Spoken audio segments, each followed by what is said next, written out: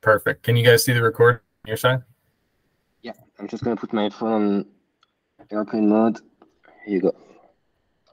Awesome. So we are officially episode 2 right now of my race to 10K followers at this point. I have on 2 superstars, 2 of my favorite creators. Jeremy Boissinot, am I pronouncing that correctly? Boissinot? You can say it the American way, Boissinot. Boissinot. Or you can say Boissinot in French, but it's a bit tough to pronounce. But at least my name is Jeremy, so when I was in the US, it was easy. Jeremy and Jacob, the two J's. Yeah. And just had a big launch with the Favicon 200, and we're excited to obviously dive into that stuff. Jacob is, what was it, 183? Is that the ranking? Something like, I count the 3. They said number 3 online business coach. I'll take that. Okay, nice.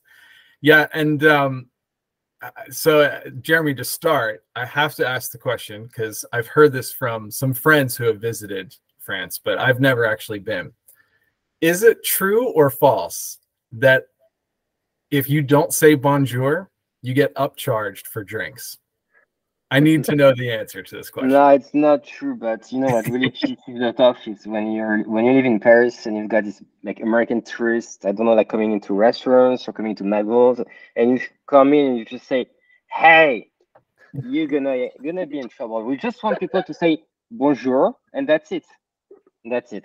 It's but yeah, I've known people who actually like they deliberately gave the wrong direction to tourists because they wouldn't make any effort. So that's definitely not a myth. True. Well, you probably would have a tough time over here in Philadelphia because it is no holds barred for how they introduce themselves and how they accept drinks over here. But yeah, and as far as I was looking at your background for the last 2 days, just doing some research. Why? I mean, you at this point in your career, you could have done anything, right? You could have started anything you wanted to. Why is it Favicon or Favicon? Am I pronouncing that correctly? Either way is fine. You can say Favicon or either way. Yeah. So why Favicon? Because actually, like you said, like I used to be like I started to be an entrepreneur like 10 or 12 years ago, and I started in a SaaS space, in a very techy space. Like when I was in New York, I had a company. We would run like servers. We would sell a software to monitor servers. So it was very techy. And so at this time, I had no idea about influencers or even social media in general. And that's when I came back to France. I got it was really like by chance. A friend bought a company and he told me, "Can you run the company?" Because it wasn't my first experience. And it was a company in France. We would have web TVs with influencers, gamers, so on YouTube, Twitch. And that's really how I discovered the space. And I thought it was amazing because for many reasons. But first, it's so full of creativity. You never get bored in the space because things are changing. I mean, it can be frustrating when you work in the social media industry for sure, but it never gets boring. It never gets stale. There's always something new going on, and it really matches my, my personality, where I really need all the time to discover new stuff, to learn new stuff. And in social media, I think it's awesome. And also, I love to write. I love to read. So, this combination of everything really made me want to go even deeper into the space. Yeah, what you're building is fantastic. It's probably like, as a content creator, it's probably the first idea we all come up with, right? We're like, how do we sort out the best of who and where I can pick from, and leadership within the space, and just different niche topics that I want to find more people like me or speaking to me about. And I'll somewhat segue into that to ask Jacob the question, like, did you ever expect, what was it? Did you start posting on LinkedIn January 1st? Is that the first post ever? Yeah. Did you ever expect within 9 months to be on 200, top 200? I mean, honestly, because I own a content marketing agency and a web design agency, that we used to do what was, I didn't know it was called ghostwriting in the LinkedIn world, right? Yeah. It was a social media management. So we used to grow and monetize accounts for a living. And there's certain techniques for Instagram, for Twitter, for LinkedIn. And primarily we used to do that. And then I was always the ghost in the background, but had all the systems and the things. And then one day I was like, you know what, why don't you do it for yourself? But I never expected, like, it hits different when it's you. Yes. Right. Yeah. You wake up one day and you're like, I can post something now and it does really well. This is cool. Like, Yeah. when it was for someone else, you're just like, yeah, I'm getting paid, growing their account. Cool. They're making money. I'm making money. But the moment it started to take off, I'm just like, okay, it's now 5K. It's 10K. Then it's like 30K. Okay, some shit is happening. Yeah. And This it's is really real good. now. Yeah. Yep. Yeah. And it was funny to me because most people, and I don't even know if you know this, Jacob, and this was going to be in my post when we officially launched, but most people don't know this. So when I first decided this year that I was going to, I mean, I never really decided to be a content creator, but I said, you know what, I'm going to start on a platform. I'm going to get myself out there, just see what comes of it. If a business comes of it, great. Maybe another job opportunity, great. So I started on YouTube. Hated it. Hated doing video, hated editing video, hated just the grind of the daily video thing. So I said, okay, maybe not. Jumped on Twitter, and I have never been on Twitter my entire life. And I jumped on Twitter and I had 8 followers, 12 followers, and Jacob was the first guy to message me. He was the first guy to like a post of mine and comment on it. And I looked, I was like, what? This dude's got hundreds of followers, he's got thousands of followers. Why is he commenting on my thing? And then I met someone that I was, friends with, and a fellow data scientist as well. And he just said to me, he goes, wait, you have like 4,000 connections on LinkedIn. Why on earth are you not posting content on LinkedIn? Like, that's a head start, right? So I moved over to LinkedIn, found Jacob immediately because he was, we were like 10, 12, 15,000 followers back in April at that point. And yeah, I mean, it's just the snowball effect, the butterfly effect takes place. And as soon as I found Jeremy, and I mean, just the sort of the creator network that you've kind of coveted and harbored at this point to share with everyone else, I was just like, wow, this is an opportunity to not just find your own voice, but it's also an opportunity to find other creators with smaller audiences, which I think is so important when building a community. And to just ping pong with, like, share ideas with in the DMs, and just such a fantastic product you're building. As far as like the future of Favicon, where do you see, I mean, I know with the rollout today, you were saying or post today, you're saying we'll roll out different languages, different countries, of course, but where do you see like the 5-10-year vision of this product? Well, the reason why we built Favicon in the first place is because, like you said, there's a strong need in the industry to know who really matters in topics. Because, like 5 years ago, we talk about Instagram influencers, LinkedIn influencers, etc. And now it doesn't make sense anymore. It's about being like a content marketing influencer. It's about being a sales influencer, this kind of stuff. And like Jacob, like yourself, you're on Twitter, you're on LinkedIn. You have a podcast, maybe newsletter, this kind of stuff. So you need to combine everything to know who really matters on this stuff. And that's what really motivates us every day to go deeper, and to have like the most accurate answer to this. And to give, like an alternative to all these lists that already exist. But usually, it's about, like I said last week, it's about politics, it's about who it's about, it doesn't make sense. We want to use data to be as accurate and as non-biased as we can. So I would say that in 5 years, we want to cover everything, all social medias, all countries, to be able to say, okay, on this topic, there are like, I don't know, like 10,000 people, and to be able to say, like for music, like you have these barometers, you have every month, which song is rising, this kind of stuff. You really want to replicate the same model for creators. And this year's was a big step forward for us, because thanks to AI, for us, it was such a game changer, because it makes it so much easier for us to grab all the information, because we have so much data, and to be able to give more accurate answers. So that's why by the end of the year, we're going to be able to roll out pretty much everything. So that was the top 200 this week. I know it's going to sound weird, but for me, the least interesting now, because it's like if we're being honest, now it's kind of like always the same places. So we're really more excited about the new countries coming up, like India, Nigeria, all these fresh creators who are rising. And we've had a lot of, like in the past few days, a lot of criticism because there are not enough female creators in the top.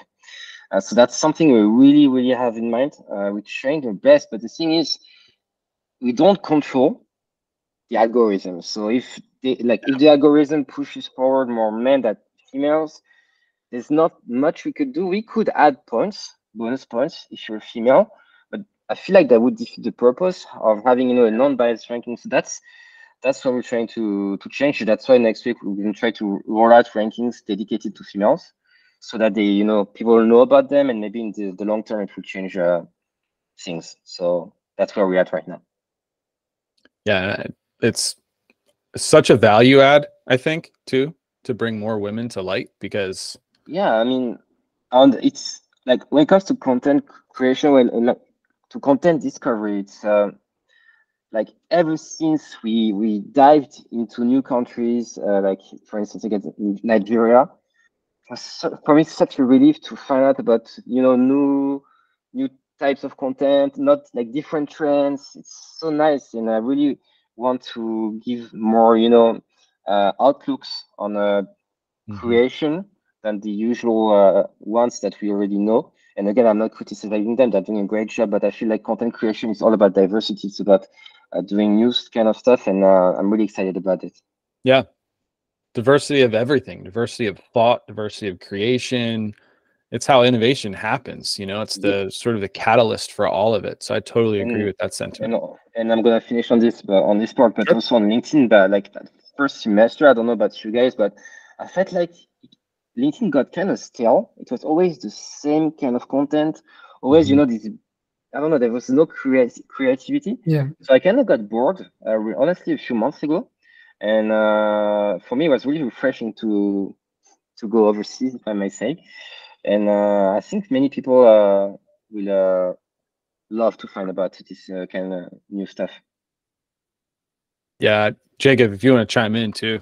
Yeah, I mean, I feel that one thing that I found just watching from the sidelines and things that work, obviously, this is just speaking from experience, is what you felt, Jeremy, was really cool, because I tend to like, I don't want to say mute, but it's like you scroll and you see the same regurgitated thing again, because people were looking for growth. And what Ryan said initially, like, the number isn't so much what matters, it's the person behind it. And you'd see a lot of gems with the lower followings in creators versus the big ones, because you're just like chasing the dragon almost. So one little idea that I was doing, I'm like, at first LinkedIn was this suit and tie thing.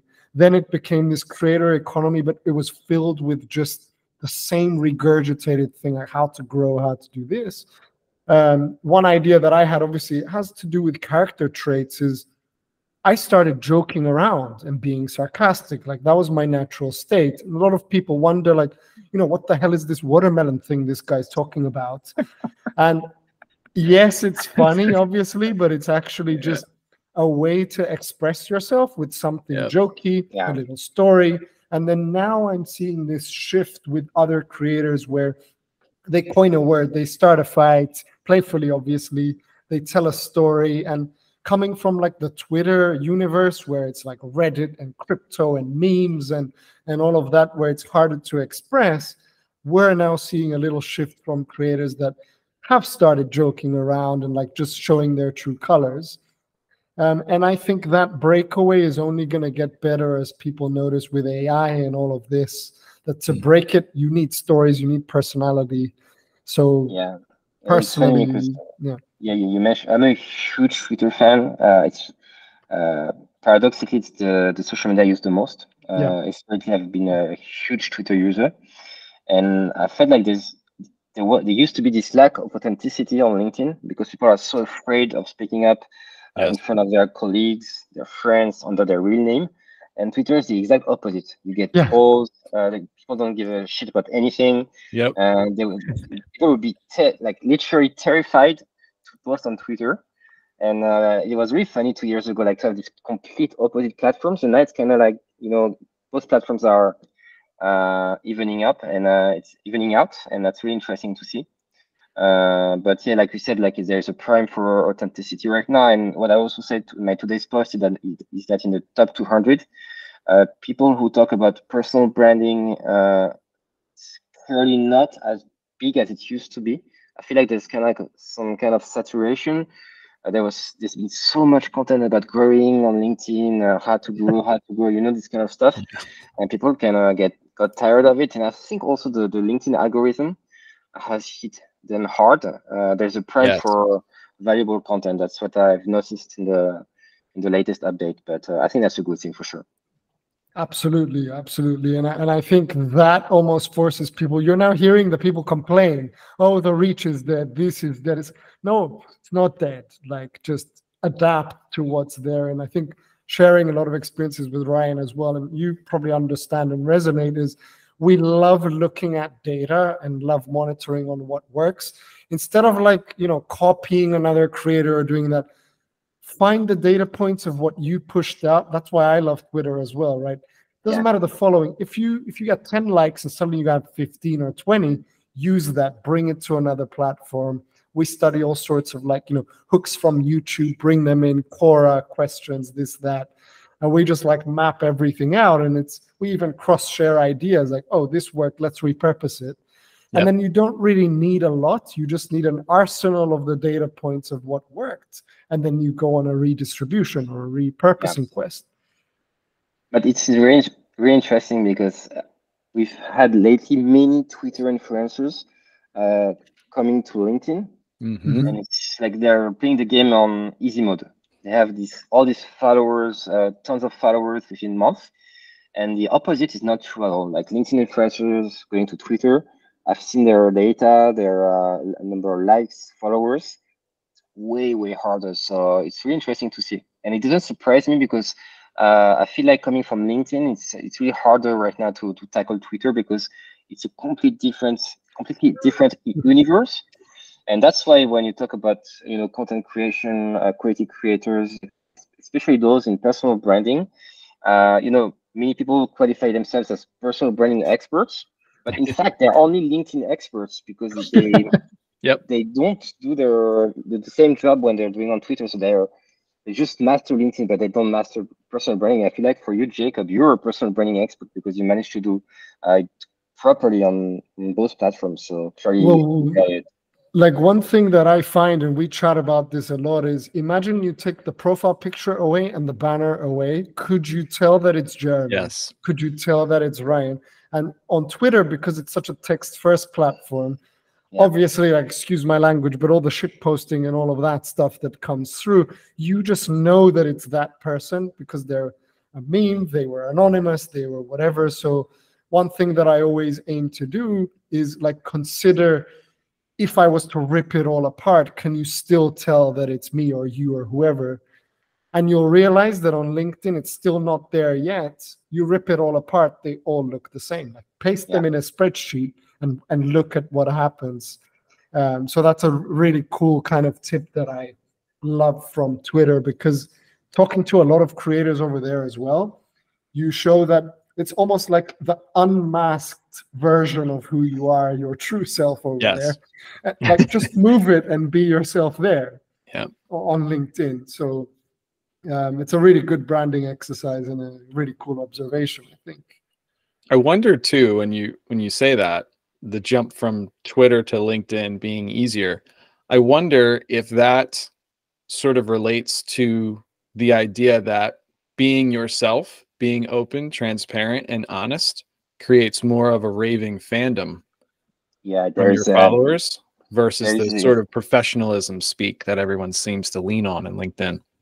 There is a trend, like on Twitter, it's really this whole build in public thing, or you literally tell about your life. You do storytelling, like you said, you can tweet whenever you want, whatever you want.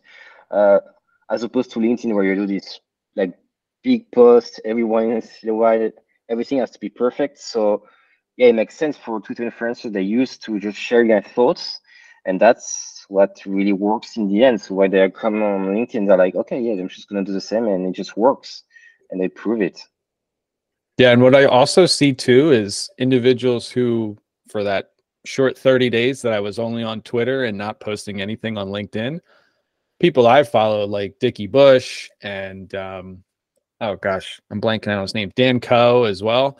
When I got over to LinkedIn, I realized as I'm taking all this new creator advice, you got to engage, you got to respond to comments. They don't follow any of that on LinkedIn.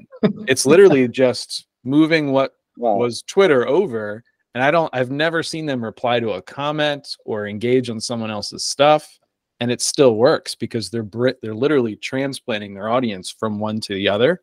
And it's the same exact content, same exact voicing, same style. So super interesting. It only works if you have a big audience. Otherwise, you just very true. If you have 10 followers on Twitter, you can repurpose on LinkedIn. No one's gonna care. So of course, if you're Dickie Bush and you have 500K followers on Twitter, it's super easy to. On LinkedIn, I was more talking about smaller creators with maybe 50, 60K. And within months, they reach this amount of followers, which is honestly huge on LinkedIn. I feel like, having 10K followers on LinkedIn means more than having 10K on Twitter. I mean, for me, like a follower doesn't have the same value, depending on social media. So that's still huge, and many people are struggling to grow.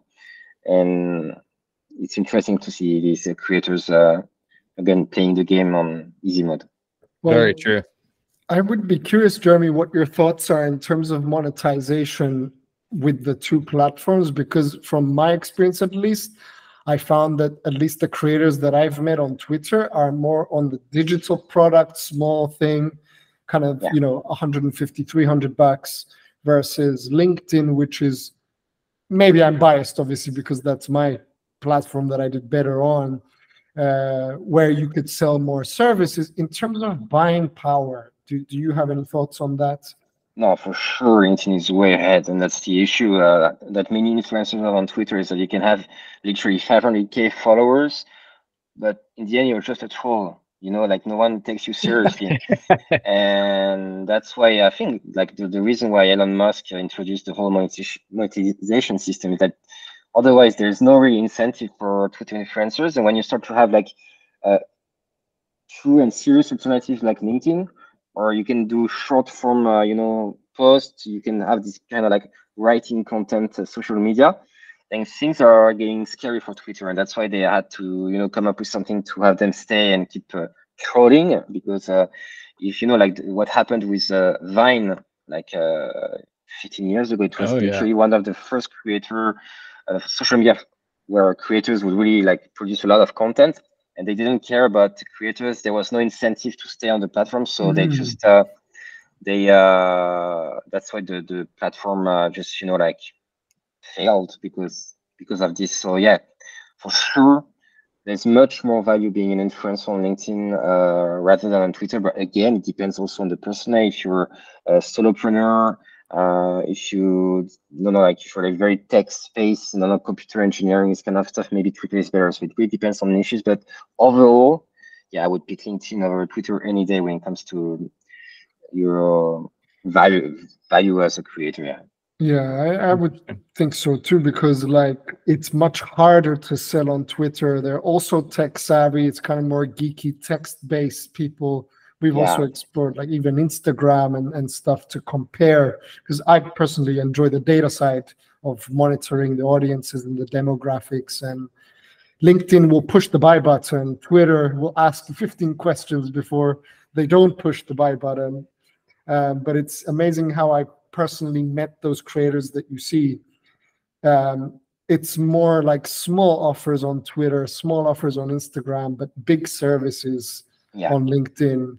So it's cool to see the LinkedIn nerds come to Twitter and try, and it doesn't work, but vice versa, seeing all those kind of ghostwriter big boys on Twitter come to LinkedIn, like you said, get 10, 20,000 followers in like a month. And I'm like, wow, that's the true skill with text, right? Yeah, but I was gonna say, like in the last few months, there's clearly like all LinkedIn influencers, like all Twitter influencers now, they're getting active on LinkedIn. Yeah, because there's all this whole issue is being too dependent on one platform, so they all try to have LinkedIn, Twitter, newsletter, podcast, because you can't, you know, just risk everything on one platform. And the fact that LinkedIn is turning into this more like creator social media, which it wasn't 2 or 3 years ago, it's a great thing for Twitter creators because they can, you know, just repurpose and find new leads, this kind of stuff. So I feel like in 1 or 2 years, everybody's gonna be on both Twitter and LinkedIn, and I think that's a good thing because I think like they're complementary social medias for sure. Mm-hmm. No, I know 100%. we only have 1 more minute of Jeremy's time here, so I do want to ask Already. one more question for you. So you're obviously the you see much more data, trends, etc., from behind the scenes than we all do. If you're someone who's just getting started, let's say on LinkedIn, because that's just what I know best, what sort of niches do you see that are up and coming right now that a lot of people really haven't seen much content on, or maybe haven't experienced from the LinkedIn side? Well, it's an easy answer. Everything that's not business related, there is literally like a highway to fame on LinkedIn. You can just go on the app, check all these niches, and they're literally empty because no one produces content. So again, LinkedIn in 2-3 years is going to be this big social media for creators, for all kinds of creators. So there's this massive opportunity for new buys, and also don't do like personal branding stuff, don't do content marketing stuff, don't do sales stuff. It's super crowded right now, and honestly there are other ways to get started and get famous faster. That's your objective. It's so funny you're saying that. I literally just met, it was probably a month ago, I forget his name, I wish I could give him a shout out on here, but he's a chef and he's creating foodie content on LinkedIn. I said, you are one of one. I don't see this anywhere on LinkedIn. So I was like, keep doing what you're doing. You got awesome content. Super interesting. That's a great example. And there are a few chefs. There are a chef LinkedIn ranking on Fabian you can check out. But yeah, that's a great example. If you're a chef, you're a restaurateur, you want to share your experience, people are going to love it. Because again, most people, they don't use Twitter, they don't use any other social media. So again, it's just super easy mode for you. Awesome. Jeremy, Jacob, thank you both so much. I appreciate you. Thank you so much. Welcome. You're welcome. All right. And I will stop the recording, but yeah, Jeremy, this has been unreal. So thank you very much for your time.